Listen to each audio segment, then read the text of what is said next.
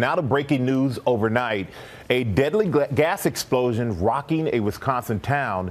You see the video there. Buildings destroyed, cars on fire, multiple people sent to the hospital. ABC's Alex Perez has the latest.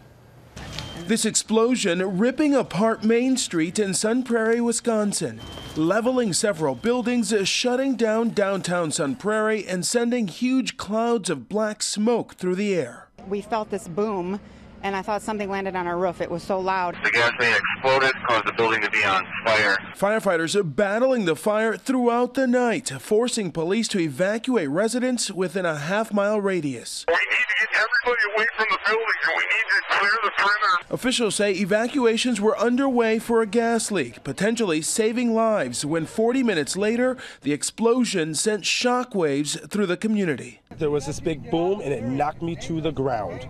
And I felt it like it took the breath out of my body. Ran outside, and I saw a mushroom cloud. Authorities say 2 firefighters were injured, one of them dying at the hospital. Several other first responders treated at the scene.